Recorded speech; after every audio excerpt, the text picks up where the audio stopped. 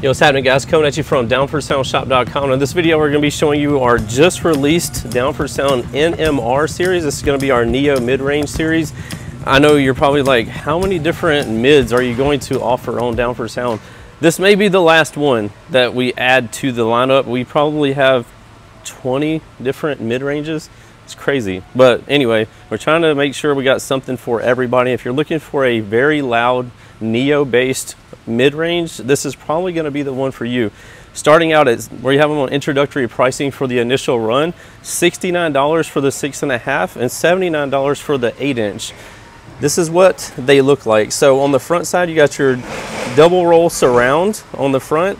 You have your bullet. It's not a tweeter. You have, this is like a waveguide, like people wonder what that is. Some people want to call it a tweeter, but it's not a speaker. It's just a bullet. So that's going to be the front. And on the back side, same motor for the 6.5 and the 8-inch. We got nice push terminals here. And to keep the cost down, we did the stamped steel basket. Again, this is a Neo-based motor, NMR 8s. So the 8s come in 4 ohm and 8 ohm. They're 120 watts RMS. And same thing with the 6.5s. There's just 110 watts RMS, and then they have 4 ohm and 8 ohm in the 6.5 as well. So the frequency response, we're going to look at the 6.5s first. So sensitivity, the reason why they're so loud is Neo based, but it's 100 dB. This is crazy ratings for a 6.5. This is 1 watt, 1 meter. Frequency response is going to be 150 hertz to 10,000.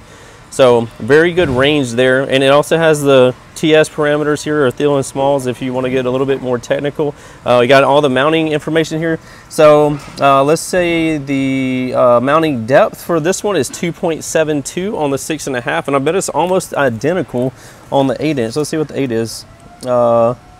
Depth is 3 inches, so very close. You can see they're very not too deep of a profile here, but the 8 is almost as deep as the 6.5. Let's see what else. Weight is 2.2 pounds, very light. I probably need to swap my work truck doors for these because, and the Tahoe, man, the doors are so heavy in there. But anyway, 120 watts RMS, 110 watts RMS. If you're wanting my recommendation for an amplifier to power some of these, I would recommend at least a JP84.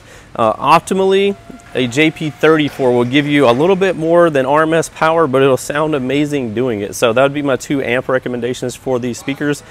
If you want to check these out, you can go to the description of the video. There will be a direct link to the NMR series speakers there, and you can grab them while they're on the introductory pricing.